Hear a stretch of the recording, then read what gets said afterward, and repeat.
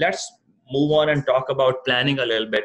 Um, my dilemma here is change doesn't occur once a year, and internal audit risk assessment must be dynamic, not static.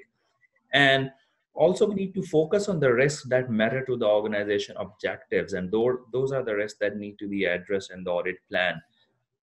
And sometimes we see, there are certain engagements coming out of our risk assessments and our internal audit planning, and we really need to ask this question from a business perspective. Will this engagement really add value to the business? Because, if I'm doing my audit planning based on the risk assessment, which is not so dynamic, how do I make sure that the changing business needs are catered into my audit plan? And how do I use this, Farooque? How do I use this dynamic risk assessment that you've just explained into my very kind of focused internal audit plan, which is more valuable? Once I deliver on that internal audit plan, I really meet board and audit committee objectives. How do we do that? How do we make sure that this risk assessment is actually feeding into my audit plan? I have my audit plan, which is very dynamic and linked with the business objectives. Yeah, first thing first, so whenever you do an annual audit planning, let's say that, you plan for an audit for a year. Let's assume that you've got 100 auditors and you've got around 3,000 to 4,000 processes in place. And you've done your risk assessment. So while doing this practice, you've got all those known factors which is playing around every time you do that. So the first thing is that the amount of time you spent to create such a plan. So even if you know that, you've got a template which comes out after your efforts of 3 to 4 months, if I may rate, or 2 to 3 months, I don't know, if you're talking about that size, what do you think? What's the size you're talking about? If you're What's the talking duration? if you're talking about the organization of that size and with complex, and I've worked with various organizations, starting from professional services firms to oil and gas sector, now with government sector.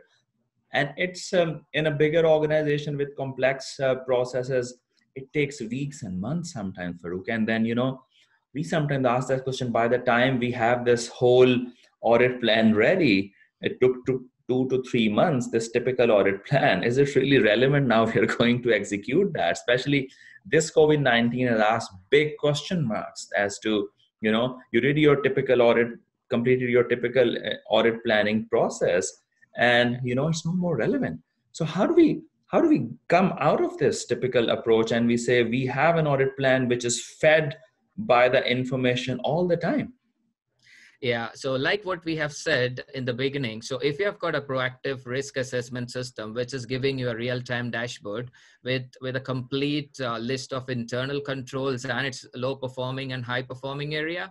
So what if I come and tell you, like if I press a button saying that, okay, auto audit plan generate, you click on that, and if you get 2 audit plans, how would this sound to you? That sounds too good to be true, Farooque. Come on, give me a break here. You're saying the amount I used to spend, 2 to 3 months to put together an action plan, I'm sitting on my desktop, I'll just press a button and that would generate an audit plan. Is this for real? Yeah, this sounds very easy, but it is not that easy to do that. We have tested this with, some of our projects, but successfully.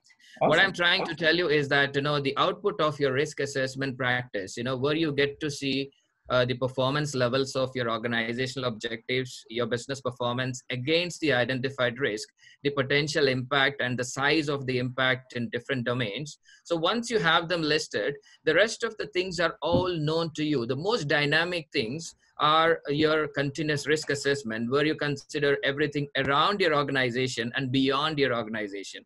Once you have this difficult exercise done, the rest of the things are all known, Imran. So you're talking about your audit categories. Maybe you have 30, 40 audit categories. You have, I don't know, from different region to region, you have got a lot of compliance and regulatory standards and best practices. You've got your, previous internal audit results. You've got your audit team and the competency levels. Plus, you've got all those isolated and integrated, data points or systems which are up and running. So what's going to happen is that simply all those are going to be pushed into one funnel, right? And whatever as an internal audit team, that will be taught to the system. Basically, that's a learning process for the machines initially, applying all the known criteria. So we're talking about applying all those known criteria like the risk assessment results, the audit categories, and the auditors and competence. And then what happens is that we think as single dimension, like we think, and the machine can think multidimensional. So what happens is that it will start bringing the associations and patterns and relationship using different technology platforms, and what you get out of it is simply the blue and red, what you see on the screen. So you get two plans. Spend all your time, which is an editable plan, spend all your time doing it, and then you can probably say that, okay, I'm going to choose, this is how I'm going to choose it. So how does this sound to you, like as an audit professional? So Farooque, I know it's optimistic to say. Yeah. No, this sounds very, very exciting to me. I'm really trying to imagine once I have all that input into the system, I would just be able to generate. This saves a lot of my staff time, in terms of number of hours input. I can really use that staff and my team towards more, consulting sort of business, and where we can work closely with the business to add more value. So if I'm saving a lot of time here.